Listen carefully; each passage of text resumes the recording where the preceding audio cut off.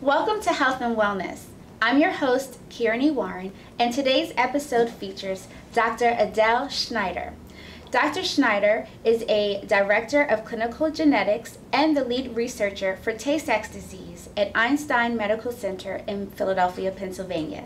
Today, we're discussing Tay Sachs disease and the populations who are most at risk. Dr. Schneider, thank you so much for agreeing to speak with us today about Tay Sachs disease. Tay Sachs disease is considered a genetic disorder where there's an enzyme that's missing. Can you tell our viewers or further explain to our viewers what that enzyme is and how it affects the body? Tay Sachs disease is a very severe neurodegenerative disease that is caused by the absence of the enzyme hexosaminidase A. This enzyme acts in the body to break down toxic substances, and when the enzyme is not there, the toxic substances accumulate particularly in the brain and result in the loss of skills and finally the death of these children. It is a disease that was initially thought to be very common only in Ashkenazi Jews. And it is common in Ashkenazi Jews, but we have recently in the Philadelphia area seen a number of children with Tay Sachs disease born to the Irish. And that's why we're focusing on Tay Sachs disease in the Irish in our research at the moment. So let's talk a bit more about the new findings of the Irish population being at a higher risk for developing Tay Sachs disease. What are some of the services that are offered here at Einstein? Well, Einstein Genetics is a full-service genetics division, and we offer services basically from cradle to grave because we're a general hospital. So we can see babies, we can see older people, and what we're doing now for Tay Sachs disease is very specifically a research project looking for people who are very connected to Ireland, who have at least 3 Irish grandparents. And we are testing their hexosaminidase A enzyme, that is the enzyme that's deficient in Tay Sachs, to look for carriers. And if we find carriers, then we are looking for the specific gene change in the DNA that's called a mutation. And ultimately what we're hoping to do is have a scientific study on which to base a carrier rate for Tay Sachs in the Irish, which has never actually been done with any kind of academic reporting.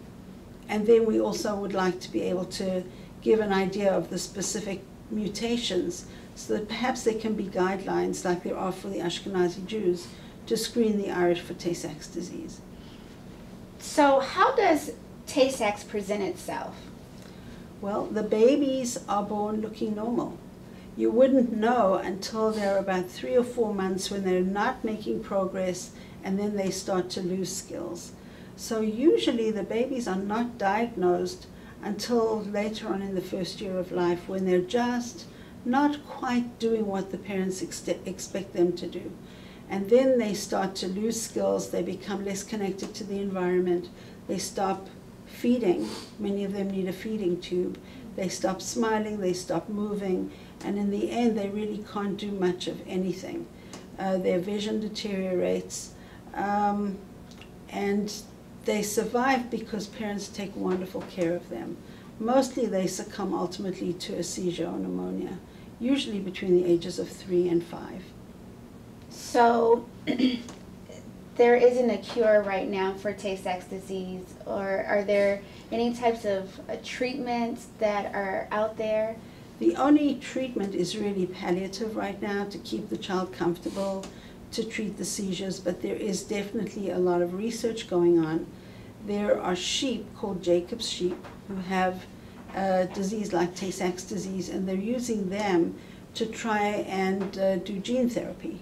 So there are gene therapy trials that are in the process of being done, but so far nothing has become available for living people yet. Now we have some diagrams here. I want to move in to talk about the passing of the genes from a parent to a child. Can you discuss how a child inherits the disease? Yes. So one of the basic facts we need to know is that we are all a combination of our parents' genes. And for every trait that we have one gene from the mom and one from the dad. So that's how we're a bit like our mom and a bit like our dad.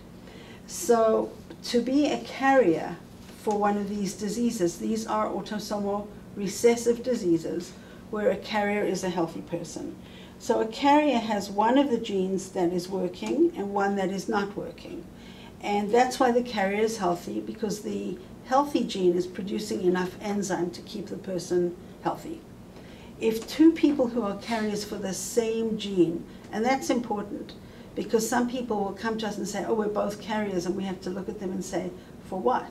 If one of you is a carrier for Tay Sachs and the other one for cystic fibrosis, you're not at risk to have an affected child for either one. So if both parents are carriers for Tay Sachs disease, there is a 1 in 4 chance with every pregnancy to have a baby with Tay Sachs. 2 out of 4 that they would be carriers just like the parents, and 1 out of 4 that they wouldn't even have the Tay Sachs gene as a carrier. And that's standard inheritance for recessive inheritance. And if you remember the Punnett square in high school, it's based on that. So anybody in any family where both parents are carriers, there is a chance that you might not ever have a child with Tay Sachs disease, because it's a 3 out of 4 chance that you wouldn't, but 1 in 4 that you would. And sometimes families will have a couple of healthy kids and then have a baby with Tay Sachs, because each pregnancy is an independent risk. So do you recommend genetic counseling for people of Irish descent, families of Irish descent? I recommend genetic counseling for everybody before they have babies. I think preconception genetic counseling is very important because people are not always sure of their ethnic background, and when a genetic counselor talks to them about their family history, they may find things other than Tay Sachs. They may find a high incidence of cancer, and there's cancer genetics where you can actually help people by doing gene tests. There are other reasons to do screening for other things. So I think preconception genetic counseling for everybody is a good idea. In the Irish, it's not generally known that there's a higher carrier rate for Tay Sachs disease. So what we're really trying to do is to educate the medical and the lay community about this and try and have those people tested. So testing for Tay Sachs disease also can be done in different ways. And the best test for our purposes in an Irish person is to do the enzyme straight up. Because if you do the gene mutation panels that are available through some of the labs, they're looking at specific gene changes mostly in the Ashkenazi Jewish community, because the directives from the American College of OBGYN, the American College of Medical Genetics all say test the Jewish population for Tay Sachs. Nobody says test the Irish. So if you do the mutation panels, and most of the labs have them, you're testing for Jewish mutations or changes in the gene, which won't show up in an Irish person.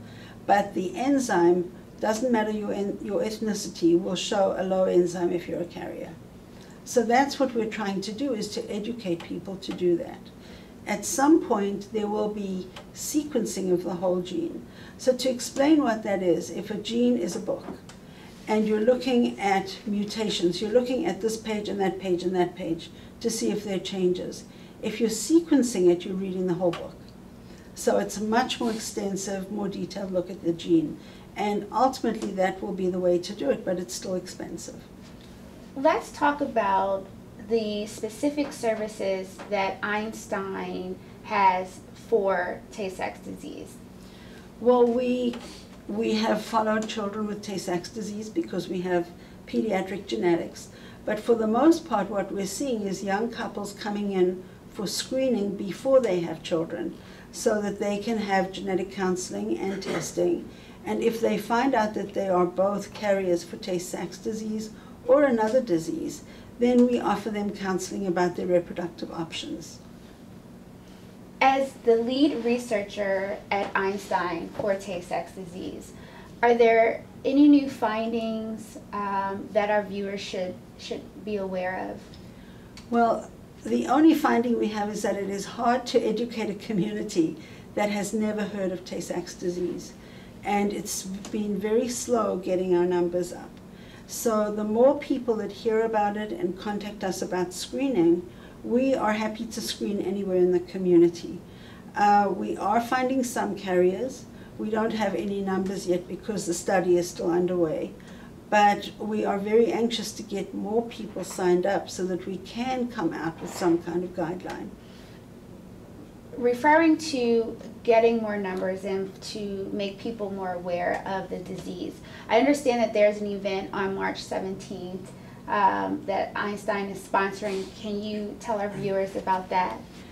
Yeah, on March 17th, we're doing a screening here at Einstein outside the genetics division, so it's in a fairly high traveled area, and we will be offering genetic counseling and consenting for the event because this is a research project. Everybody has to be counseled and consented, and blood draws for enzyme.